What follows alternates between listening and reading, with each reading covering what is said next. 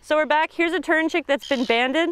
We're going to weigh and measure him now, and taking his measurements and his weight is really important because on different islands and in different places with different food, birds of the same age can weigh a different amount for the size that they are. So we're just checking up on that. And I can't draw any conclusions about that right now, other than really basic ones, but the information's important for the future.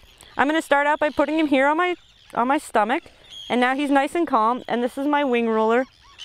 It has markings on it in millimeters, so we're going to measure how long his wing is in millimeters. And as he grows, this measurement will get bigger until he reaches adult size.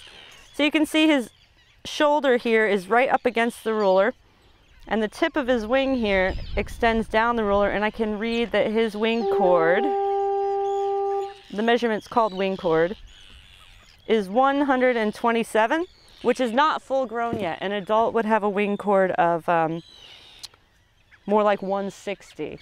So he's got a little while to go before he's ready to fly away. And the last thing we're going to do is take his mass.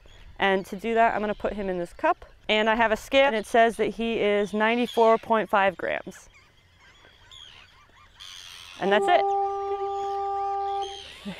The tern chick.